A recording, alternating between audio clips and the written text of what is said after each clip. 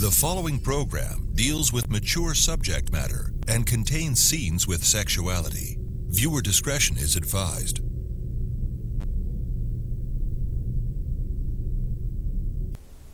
Is this fabulous or what? Chad is going to be living here right over our very own garage, and I can see him anytime I want. It's great, Simone. I think our relationship is really going to take off from here on. I just know it. You know what? I still don't think this is a very good idea, Simone. You know how Mom feels about us hanging out with Chad. Mom agreed to let Chad live here, did she not? But she didn't agree to have you chasing after him, now did she? I won't have to. He's already told me he loves me, and I should thank you for that, because if you hadn't caused him to lose his apartment, he wouldn't be living here now would he? Look, I just called the city so that they could, clean up the place.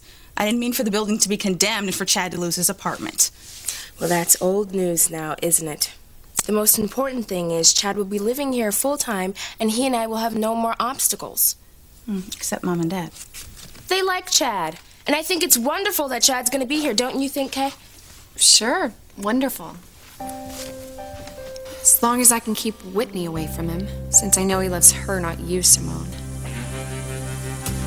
Well, I'm all set. Got my own key, and I just signed an agreement with your parents. They made you sign a paper? No, I asked for it. Look, I want this to be just like renting my other apartment, right? No favors, no handouts. I take care of myself. Then it's official. Chad is moving in. I think it's wonderful.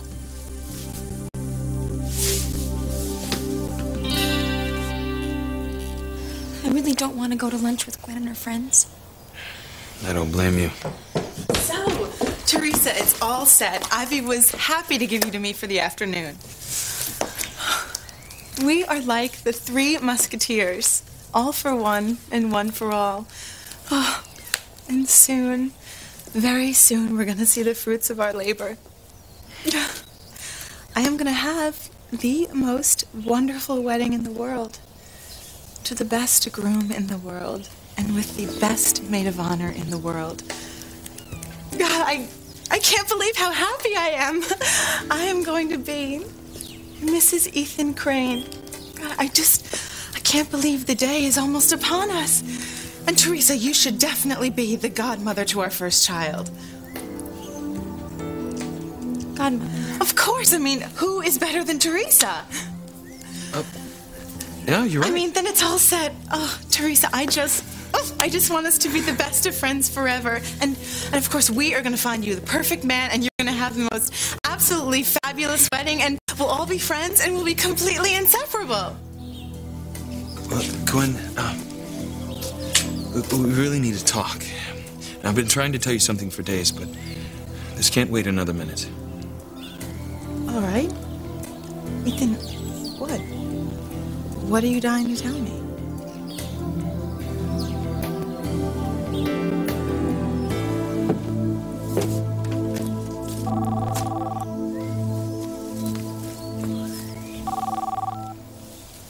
Hello? What happened? Did you speak to Sheridan? Yes, and you don't need to worry. I'm sure everything's going to be fine. Don't leave that cottage until you're absolutely sure Sheridan and Louise cannot get together. The future of the Crane family depends on it. Sheridan, I had to come back. And I had to try one more time to convince you that I didn't say those things. Why would I fly all the way to Paris to save your life if I was only using you? Why would I follow you and annoy you and do everything I could to keep you safe if I was only using you? Why would I jump out of a helicopter in hurricane force winds if I was only using you? Come on, Sheridan. You gotta believe me, I didn't say those things.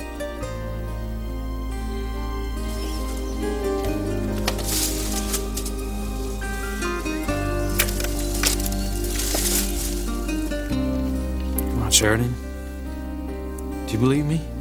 Do you?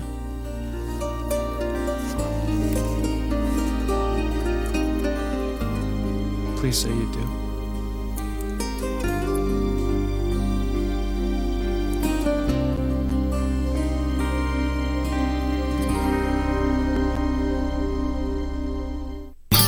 I would hold the hand of the one who could lead me places, and kiss the lips of the one who could see something so sweet.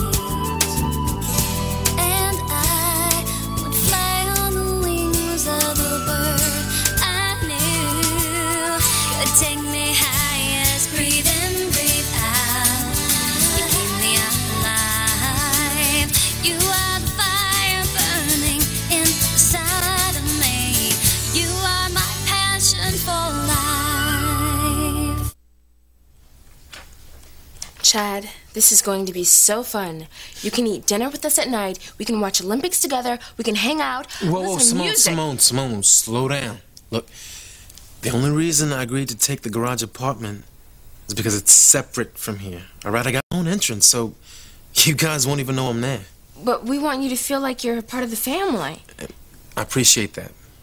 But it's just temporary, all right? Once I find another place, I'm moving. But why?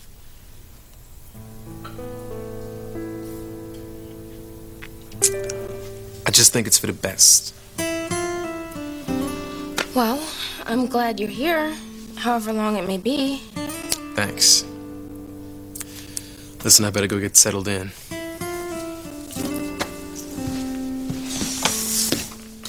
Well, this is the best thing that could have happened. You know, Chad and I can get even closer. And then maybe when he finds an apartment, he can take me with him. And then we can move in together. I'll take those. Yeah, thanks.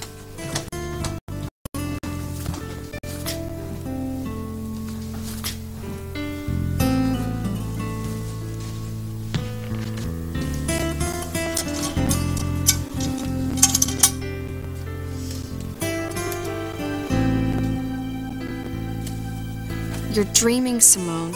If anyone moves in with Chad, it'll be your sister. And if you lose Chad, you won't help me get Miguel. I have to keep going with my plan to drive Chad and Whitney apart for good.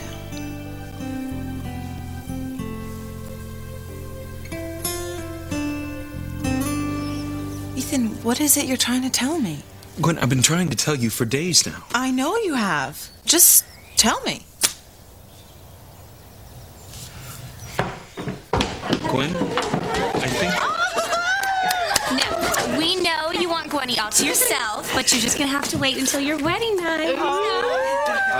Right now, Gwen belongs to us. That's right. Friends are for now, but sisters are for always. When a Gamma girl gets married, she needs her sisters by her side. There is no girl more beautiful than an excellent Gamma bride. Remember when we were Upsilon Gammas? Ah, those are such happy days. Well, I see the rituals haven't changed much. I guess rich girls have been acting like this forever, Mama. It's amazing. Look, girls, really, I hate to interrupt, but I really need to talk to Gwen right now. Oh, you'll have plenty of time to talk on your honeymoon. They better not be talking. Come on, girls, let's get her.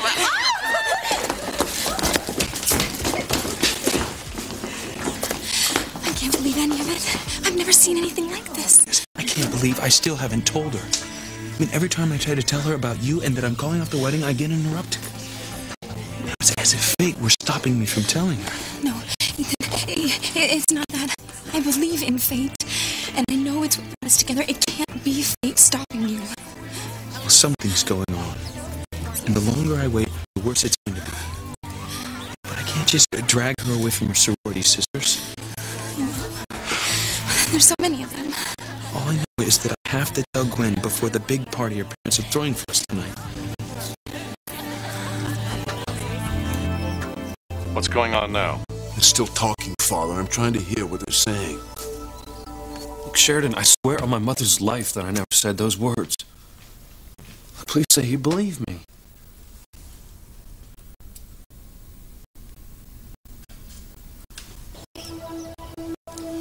Uh-oh. What? What did you hear? Luis is making a very compelling argument. Sheridan might believe him. She does. We're all in trouble. Luis could discover our secret, and we cannot let that happen. How do we stop it? Simple. You'll kill him. Sheridan, I don't want things to be like this between us. I would never have said those hurtful things about you. Not to anyone. Come on, just please tell me you believe me. I do. I believe you, Luis. I believe you.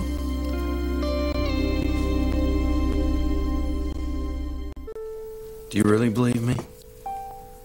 I do. She believes him, Father. Well, this puts us in a very difficult position. The very thing that we're trying to prevent is happening. If Luis and Sheridan fall in love, they'll find out that we hired an actor to impersonate Luis. We're still. Luis will eventually dig around till he finds out what happened.